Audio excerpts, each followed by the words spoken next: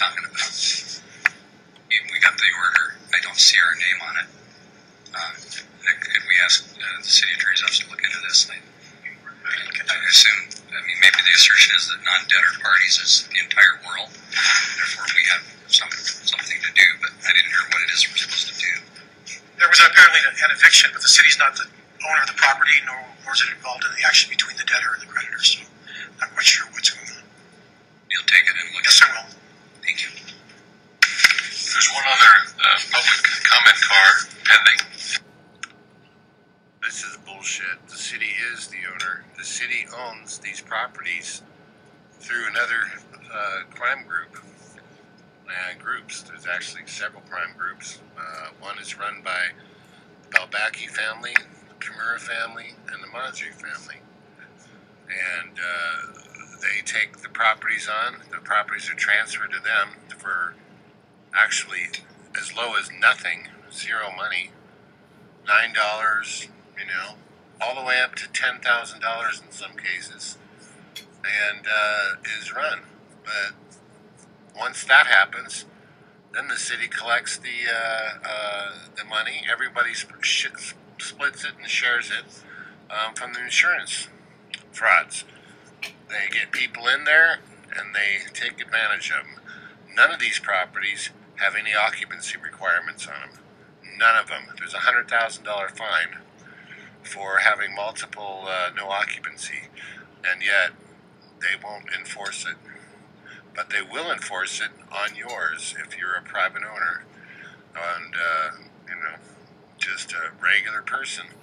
They will look up your poop chute and they will go after every single thing. You got to have a permit for your garbage disposal, putting a new garbage disposal in, which is ridiculous.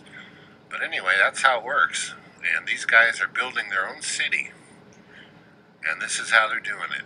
And they're taking over properties one by one, by one, by one. Right now, this second, properties are being taken in Pasadena.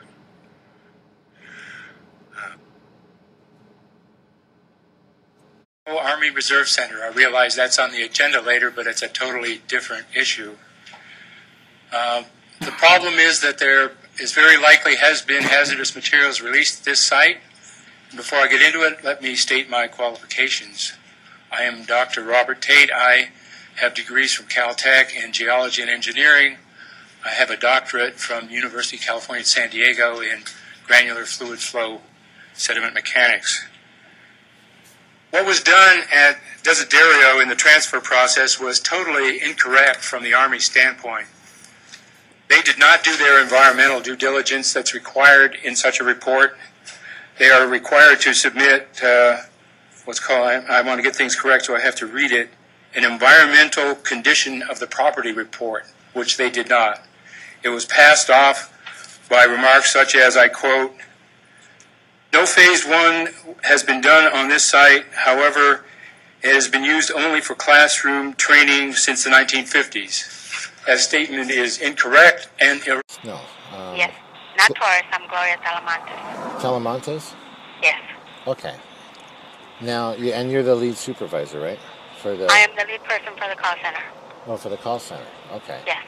It's an electrical issue, not a water issue. I can understand with the water issue. That was in the other guy's name. That was in the one of the owners' names. Yeah. Well, the water was involved too because the water was contaminated.